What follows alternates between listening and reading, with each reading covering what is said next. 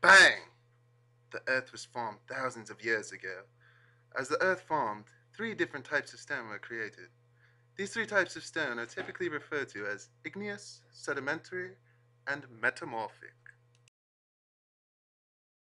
Igneous stone.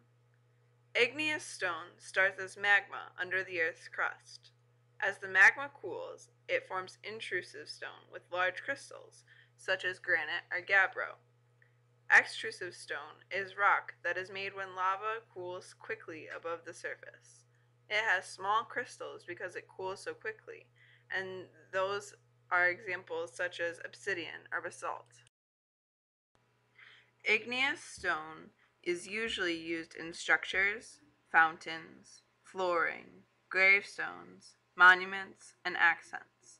The ancient Egyptians even used igneous stone in the pyramids. Sedimentary stone. Sedimentary stone forms when there is sediment like clay or sand, which sticks together over time. There are four different types of sedimentary rock, which are clastic, biochemical, chemical, and other rocks formed by impact.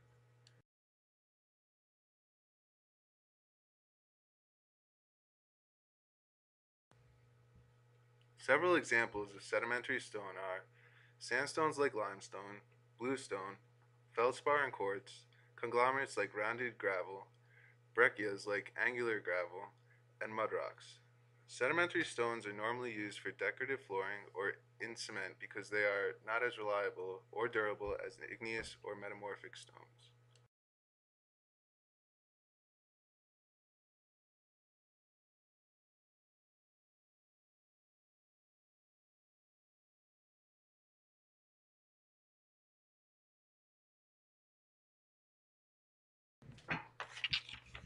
Metamorphic stones. Metamorphic stones are made when magma, or stone, is affected by extreme pressure and heat. Several examples of metamorphic stones include marble, quartzite, and slate. These types of stone are commonly used in the construction of roofs, pillars, floors, and statues.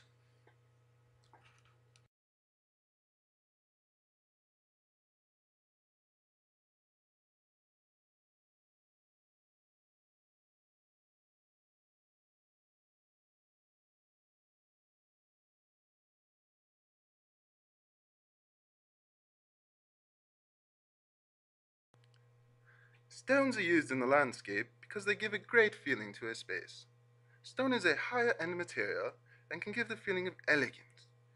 It lasts a long time and can also make you feel a sense of power or permanence. Stones can also make an area feel cold, so we have to think about that too as we put stones into a place. Stone is a great material and we should utilize it in spaces. This film was prepared by Dave, Kim, Rachel. Travis. Cheerio!